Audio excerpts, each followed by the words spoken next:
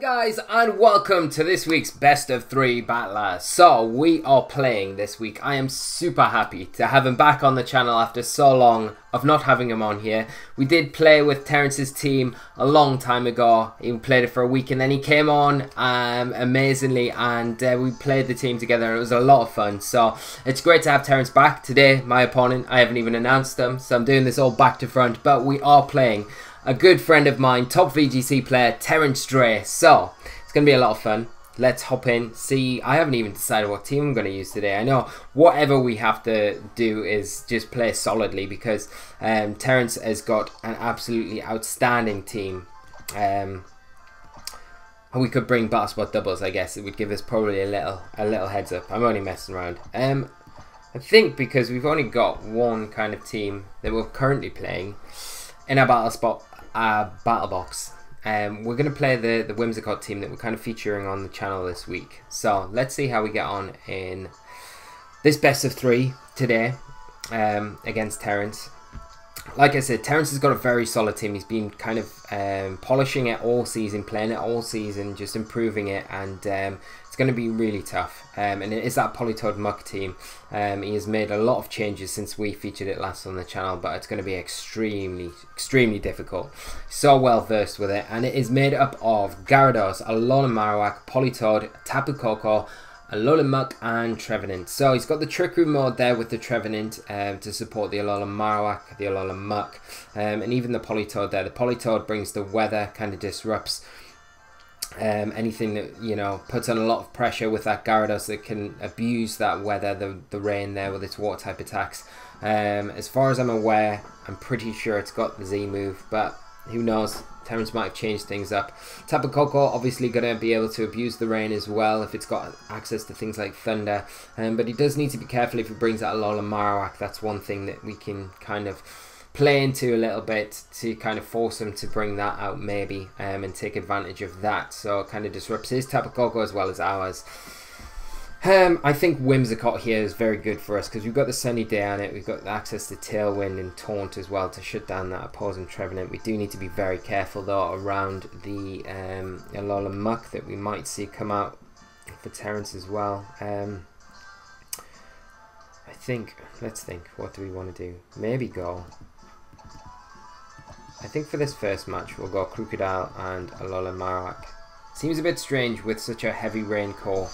But we do have access to Sunny Day, and if we can make use of that, then I think the rest of our Pokemon will be able to kind of do a really good job and dealing with what the big threats are on Terrence's side of the team. We're going to need to remove the Marowak to make sure that our Koko is able to deal with that.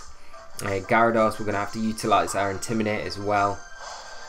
But we do see Gyarados, which is a shiny Gyarados that could kind of indicate that it could potentially have Bounce, Z, Flying attack that could be very threatening to our Whimsicott, and the Politoed come out as well. Now, it's likely here that we see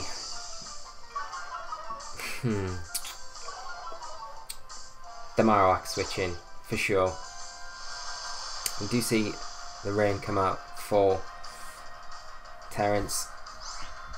Now, I think we have to go Sunny Day, regardless here. We'll probably see the Politoed switch out. And do we just Dazzling Gleam? The thing is, if that Gyarados decides to go for a Dragon Dance here, could be pretty bad for us. But it's a kind of a free Dragon Dance for him. And we can always Intimidate the following turn and Sunny Day again. But I think it's probably better if we switch out Koko, bring in Crocodile, kind of anticipate the Marowak switch in here. And in Sunny Day, Crocodile with the Intimidate should be able to take a Hydro Vortex, at least if that Gyarados decides to kind of fire one off at this point. So let's see what Terrence does. We do bring in Crocodile, get the Intimidate off onto that Gyarados, which is the most important thing here. Gyarados actually withdrawing. Okay, so that is, and Marowak coming onto the field. Okay. Politoed just protecting. And we are going to get the Sunny Day off, so that is a bonus. And by bringing the Crocodile in here, it kind of gives us a nice bit of pressure for that opposing Marowak, because Does the Gyarados come back in on that slot? Because I don't expect Terrence to leave the Marowak in here just to take a potential Tectonic Rage at all. So we could Tailwind. Or we could double in. You've got to expect maybe a double switch here. Maybe Gyarados.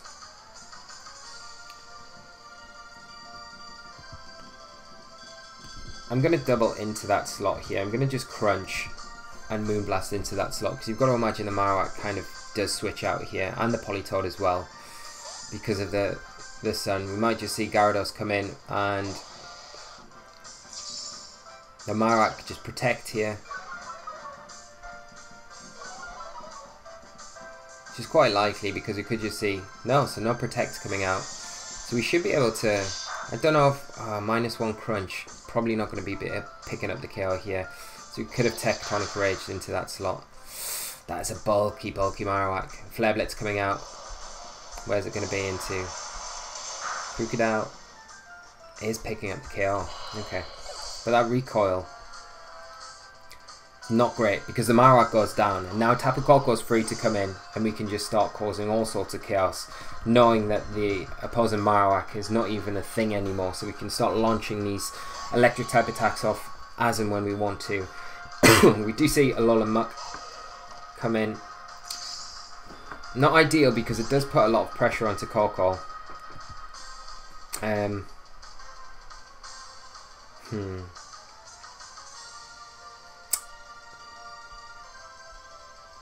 But I think a Moonblast and a Thunderbolt into that Muck might. I don't know if it'll be enough, will it? Probably won't be enough.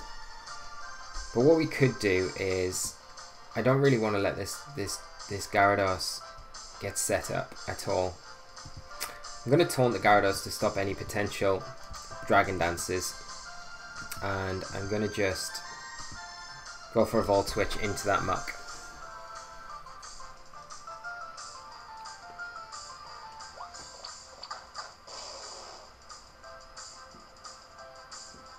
Because any chip at this point onto that Muck would be good.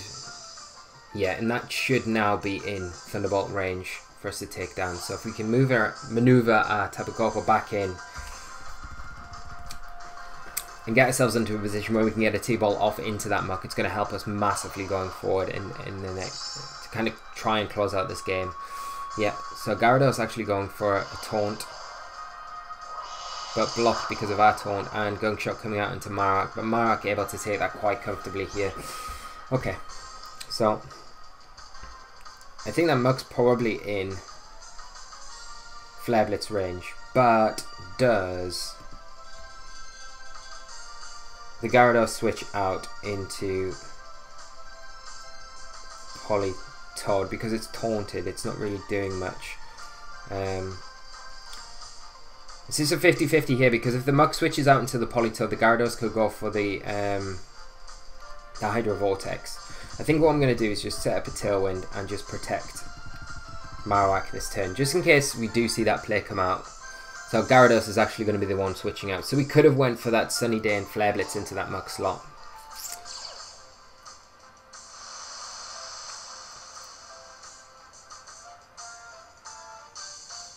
But I think what Terrence is going to want to try and do here is set up a board position where he can get me down to 2 Pokemon.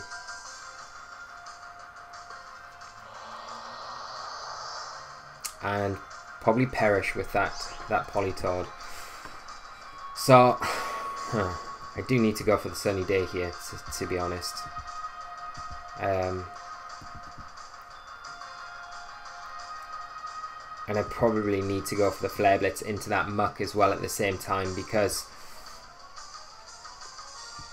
otherwise we will lose Marowak to a knockoff at this point. But I'm just wondering if a Flare Blitz, -1 Flare Blitz in the Sun, should be enough to take that Muck down from this position, but we might see the Gyarados just switch in on that slot to get. But then again, we're kind of pinning what the Politoed does with the Sunny Day players as well. We do see the Muck switch out. Gyarados it is going to come in. We could have actually went there for a Swords Dance with our Marowak, which would have put us into a really, really good position. Sunny day, so let's see what this Politoed goes for. I'm just going to launch off Scald into Marowak maybe, just to try and chip it. We do get the Flare Blitz off, because we are faster with the Tailwind. It should still do decent enough damage, which it does, yeah. And a Scald coming out. Let's see what this is like. Okay, so Marowak will go down to another one of those. Critical hit, which is a bit unfortunate. Really unfortunate, to be honest. I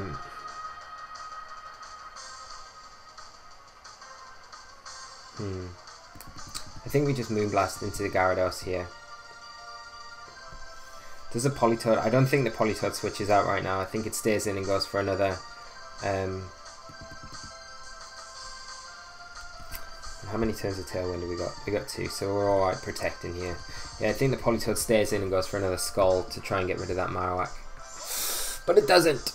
It doesn't. And Muck coming back in. What's this Gyarados going to go for here? Is it going to go for a Taunt this time into maybe a Z move to remove the Marowak from the field?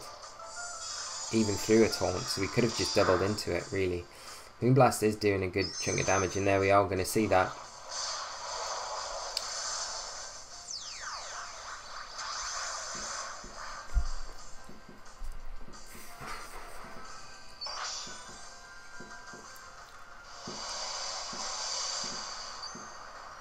Yeah, so we are going to lose Marowak, unfortunately, through the Protect there. So we would have been better off going for a double attack into that Gyarados this next time. But it is in Moonblast range, and that Muck is also in Thunderbolt range from the Koko. So we'll get Koko back in. And I'm pretty confident a Life Orb Thunderbolt from the range that Muck's in will pick up the KO onto it. So we can just quite happily here just go for a Moonblast and a T-Bolt into that Muck. And hopefully we can lock the game up from this point. And see what Terrence does to adjust and see if he can kind of get himself out of this little pin that we've kind of put him into. I think the big thing for us was getting rid of that Marowak early on, and even though we lost the Crocodile, it's kind of a worthy sacrifice at that point, making sure that Tapu Koko, who's a big kind of hitter, to come in and just make sure he can deal with these threats that we needed to. So we see Politoed switch in for that Muck. Rain does start to pour down. We are going to get a T-Bolt off into the Politoed and take it down in one hit. So that's really good information going into the next game. We know that a T-Bolt in electric terrain will just be able to kill that Politoed straight up, which is really nice. Get the Moonblast off into the Gyarados, which is going to be enough, and then we've just got that Muck to deal with. And this is kind of fine because we know Tapu Koko is going to outspeed Whimsicott, so we'll be able to get the T-Bolt off first, but we can just double into it now. And this should be game 1 for us, so hopefully.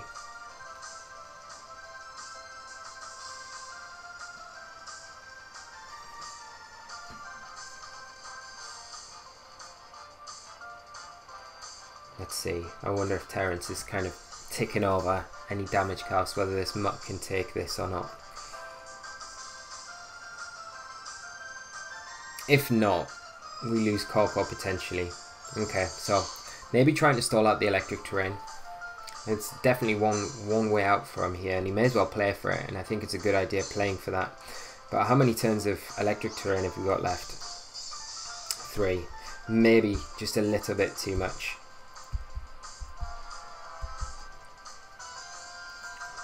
We need to click in with T-Bolt. We don't want to time out unnecessarily. So there we're going to see, is it going to be enough? Ooh, it's not quite enough. Okay. Now he has to target down the Tapu Koko here. Let's see what this Moonblast damage is going to be like as well, because it could potentially actually, it's going to be really tight. Gunk Shot coming out into Tapu Koko will pick up the KO. This is going to be super, super, super, super, super close. I don't know if the Moonblast will actually pick up the KO here. But we are sashed. We still got our sash intact. So we should be alright. As long as we don't see any Shadow Sneaks coming out. They're going to get the Moonblast. It is enough. Whew.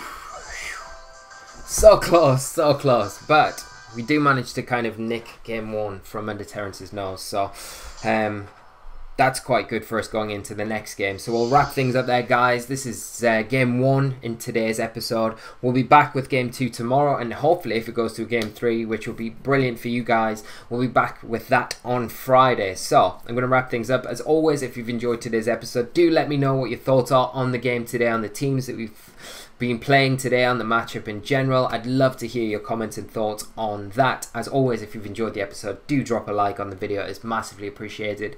And if you're new to the channel, make sure to subscribe, because we have lots of VGC content going on in the channel, and it will be ramping up another notch when Ultra Sun and Ultra Moon come out in a few weeks time. So I'm going to leave it there, guys. Whatever you're doing, have an amazing evening, and I will see you all tomorrow. Thanks so much for tuning in, and we'll be back with game 2 very shortly. So until then, guys, take care of yourselves, and bye-bye!